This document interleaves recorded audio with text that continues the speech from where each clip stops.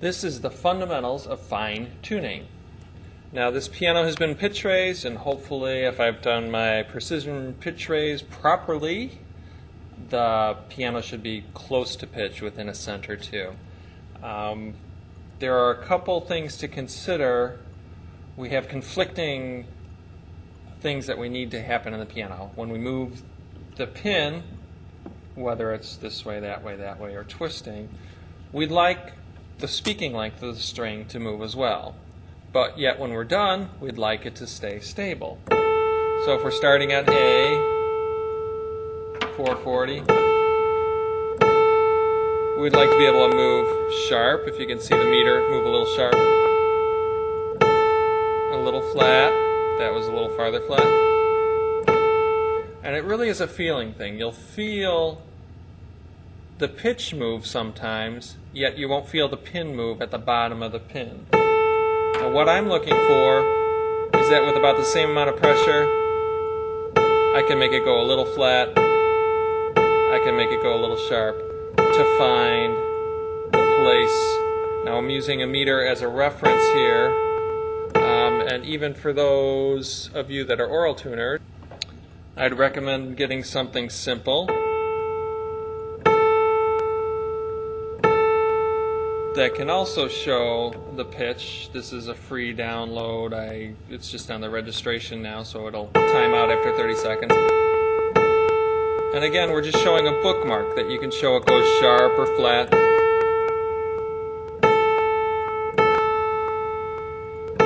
If you use a Korg tuner, get a real needle as opposed to the virtual needles, just because they tend to be a little bit more precise in what they're showing in relation to the pitch.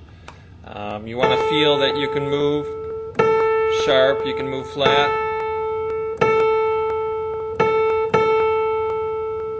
And get to that spot to where even if you hit it, it's going to stay stable. And what we're doing is equalizing the tension between this section of the string around the pin, the speaking section, and the back section, so that when you bring in the second string to work with the unison, it's the same kind of motion. You're going to go a little sharp,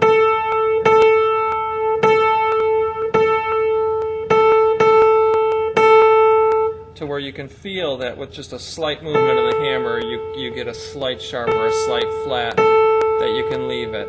On another video, we'll discuss different types of hammers, whether you want to use something a little bit bigger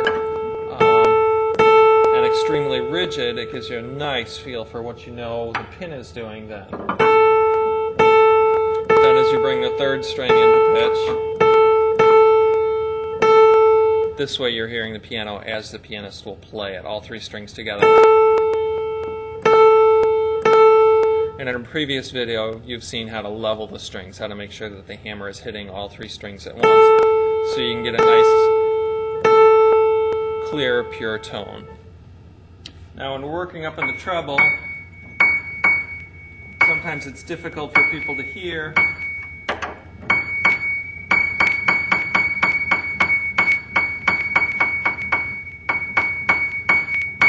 The same rules apply. What you notice I did different is a different strike.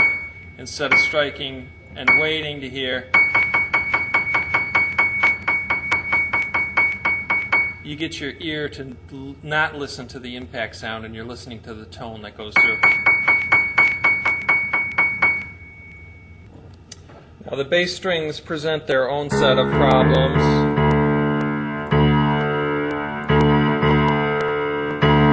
Many times which the strings will never match perfectly. And in this case, you're going to use that pocket technique. Go a little flat, a little sharp, and you'll hear it get worse, get better, get worse again. And you're listening to the whole tone of the sound, the whole envelope, not a specific partial.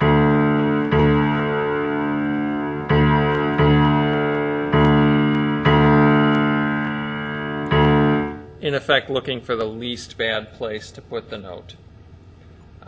Pitch locks are an option here. I don't know if you can see them.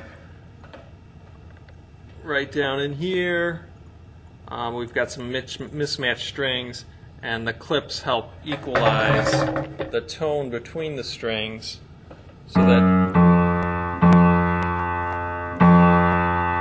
that even though the string doesn't really match,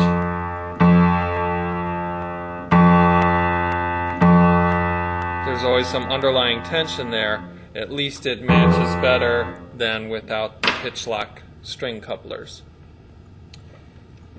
So to reiterate, the fundamental skill is to be able to move the string so that the pitch changes.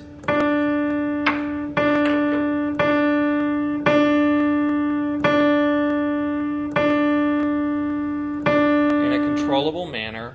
Many pianos will fight this against you. You may have pins that don't move smoothly. You may have strings that catch there. Electronic tuners have a little bit of an advantage here because normally when you're orally tuning you need to move in small increments. If we're dealing with a meter, all you need to do is make sure you end in the right spot. So even if you're a little bit sharp here, need to get a little bit flat, and the string jumps so far,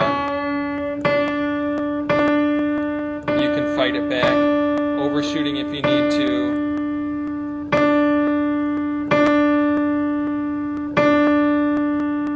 Finally end up exactly where you want it to be.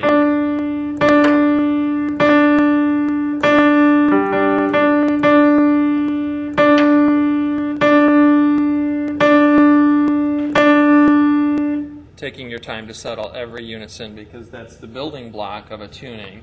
Then after that, you'd make sure that the unisons, again, are solid where you want them to be. And that's covered in one of the other videos about how to set up the machine so that it mimics what you want to hear out of the piano to where the octaves fit, and then it builds the structure within.